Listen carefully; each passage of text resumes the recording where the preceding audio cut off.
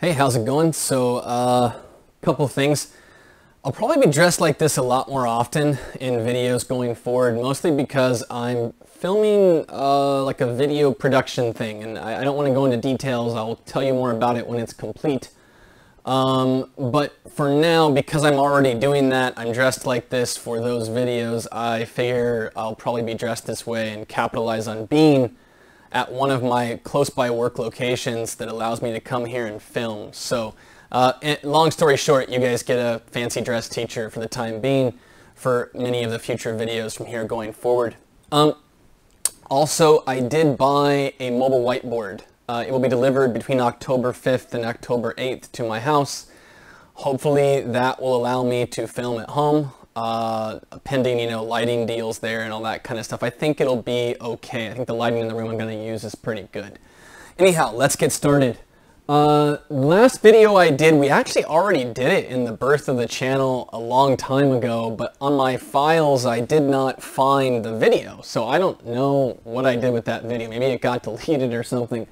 Anyhow, 2013 AMC 10B problem 21. This was also AMC 12B problem 14. These problems are being done by request. All right, here we go. To non-decreasing. Okay, so non-decreasing, does that mean increasing? No, it doesn't. If it meant increasing, it would say increasing. Don't read into things that it doesn't say. That's the #1 reason a lot of people make mistakes on these tests. So, non-decreasing sequences of non-negative. It doesn't say positive. 0 is in play. Non-negative integers have different first terms. Okay? Each sequence has the property that each term beginning with the third is the sum of the previous two terms, like Fibonacci basically. And the seventh term of each sequence is n, so they have the same seventh term. What is the smallest possible value of n? Okay, well, how do you progress? We probably should suspect that there might be a time, well, at least it's possible in the first two terms that we get two of the same first term. Not for each sequence, but within one sequence, something like, 1, 1, or something like that for the first two terms, kind of like Fibonacci would be. So that's possible. We should definitely be considering that. The other thing is you might get 0 as the first term. It couldn't be the second. That would be impossible. Figure out why for yourself. Okay, then let's just say we don't know what it is yet. Let's just call the first term A, second term B for one of the two sequences, and the other one C and D. Again, you might not know how this is going to work out. Maybe I don't know when I'm starting the problem, right? But it doesn't matter. Take steps. Figure out what you can figure out. What if? Right, we call this what if. What if the first term is A and the second term is B? Let's progress. Then this will be A plus B. This will now be this term plus this term is A plus 2B. This one will be these two added together is 2A plus 3B. These two added together is 3A plus 5B. 1, 2, 3, 4, 5, 6. We need one more. 5A plus 8B. Okay, so we've got that. Then C and D is the same thing. Its seventh term will be 5C plus 8D. And we need those to be equal, so let's set them equal and then think about it. Try to analyze our situation from here, right? You reevaluate what you know now based on what you knew from before. So the thing is, we said some things. We said, wouldn't it be great if one of them could start with 0? Right? If A, for instance, could be 0, then this would just become 8B. Now, obviously, the series that starts with 0 can't have two zeros, or the whole thing would just be 0, and that wouldn't be equal to the other one. So, in that case, the other one, if we wanted it to start with the same term, it would be like CC, and this would simply be 13C. Okay, so we've got a situation here. The smallest possible values for B and C that accomplish this, because A was 0, right? The smallest possible values would be that B is 13. There's no way that the product of these two things can be a multiple of 13 unless B is a multiple of 13, because 8's not going to be that way. So then let B equal 13, And then this is 8 times 13. C would need to equal 8. Okay, if we use that, what do we get? What is 8 times 13? It's 80 plus 24. It's 104. We see that answer. Doesn't mean it's right yet. It does ask, what is the smallest possible value of n? Well, we can now eliminate D and E. We know they're not the smallest possible. We've got one with C.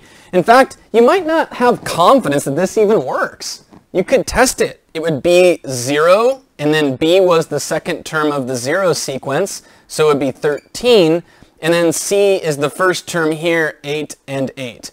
Now, if you want to run these out, it's going to be that over there anyway. So you can be sure now, kind of just, you just want a little bit more confidence is all. Run these out if you want. I'm not going to bother. The question is, could we hit 89 or 55? And while it feels like this is most likely the case, we did operate on some assumptions that 0 was involved. What if 0 wasn't involved? Is it possible that it could have been smaller than that? I don't think so, but what if we could just test this? What if we set 5a plus 8b equal to 89? We just want to feel more confident. We know the test likes to trick us. We can spend an extra 30 seconds to a minute to be more confident in our answer. So, in order for this to work, this is an odd number. You can use number theory, by the way. I'm going to kind of lower the number theory and just do it with kind of logic. So if this is an odd number, then this is definitely even. This number has to be odd, which means the possibilities for A are only odd values. So if I go to 85, right, the difference between here and here, meaning A is 17, the difference is 4, that's not a multiple of 8. So we go down to 75, the difference is now 14. 65, the difference is 24, that would work, but that makes A 13 and B equal to 3. The problem with that, it's decreasing, and we can't have a decreasing, it's non-decreasing, so that's out. Then it should stand to reason that I can go down 8 from A, right, down to A equals 5, and up 5 with B, because that's going, you're basically decreasing the 5A's overall value by 40, but you're increasing 8B's overall value by 40. So that's why that works. So then B will be 8, and that's good. That's going to actually check out. That is increasing. The problem is the next one would have to be -3, and we know it's non-negative. So that's out, and this is the only one that works for that scenario, and since A and C have to be different, because it says different first terms, then this isn't going to work. That's impossible. Same thing with 55. You'll just set that equal to 55. I'll just do it right here to save time.